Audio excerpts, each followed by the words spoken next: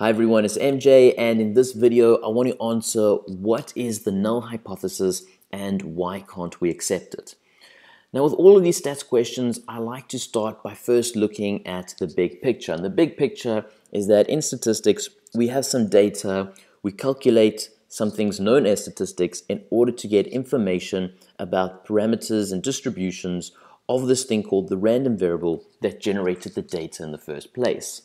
Now, where hypothesis testing comes in is hypothesis testing says, hold on, let's actually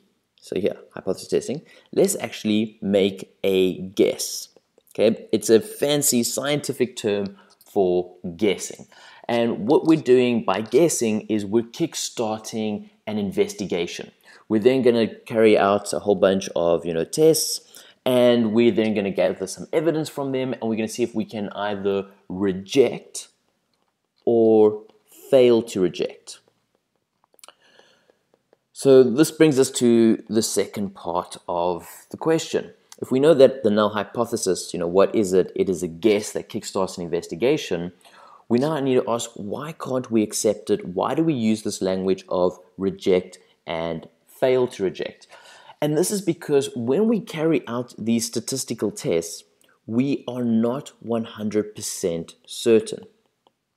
And this is where stats does become a little bit philosophical, because if we had to start using the word accept, it means that what we're accepting is therefore the truth.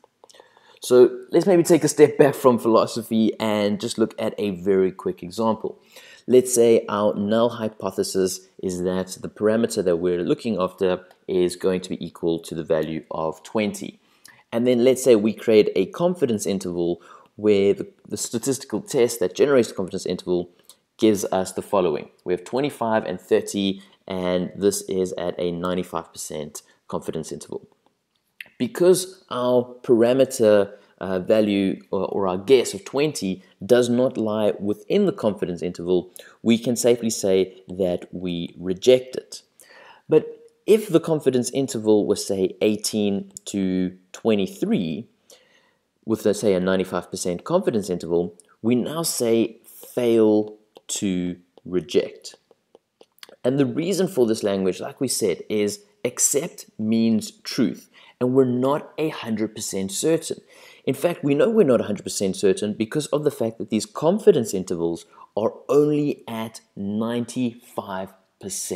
And what this basically is telling us is that 5 times out of 100, the confidence interval is going to be letting us down. And we've got two types of errors. So we've got these types of errors. We have type 1 and we have type 2. Now, type 1 error is when we reject the null hypothesis, but it is actually true. So over here, we reject our null hypothesis even though it is true. Type 2 is when we fail to reject the null hypothesis even when it is false. And because this is seen as more of a problem, or because we want to try and communicate the fact that we don't have 100% certainty in our statistical test, we prefer to use the language of reject and fail to reject rather than the word accept, as this would imply that we're certain that the parameter that we've guessed is true. And because we're not 100% certain, we therefore use this language of fail to reject.